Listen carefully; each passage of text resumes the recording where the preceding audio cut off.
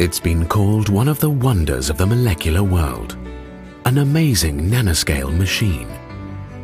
ATP synthase is a high-tech micromolecular power generator inside the cells of your body.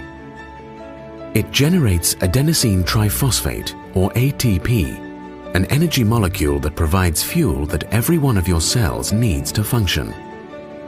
Without this fuel, your cells will cease operation, and so will you.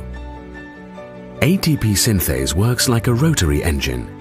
The barrel-shaped rotator is composed of 10 to 15 protein parts called subunits. The rotator spins around, transmitting mechanical energy into the driveshaft of the machine, which helps make ATP. This driveshaft has a specially placed bump that opens and closes parts as the driveshaft spins around. This bump opens special protein subunits on the bottom of the machine.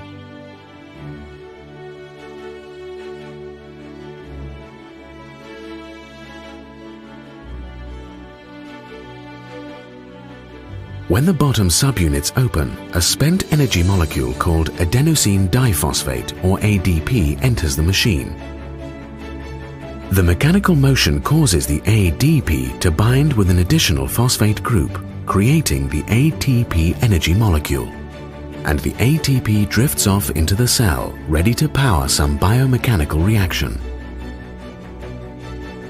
The ATP synthase machine has many parts we recognize from human-designed technology: a rotor, a stator, a drive shaft, and other basic components of a rotary engine.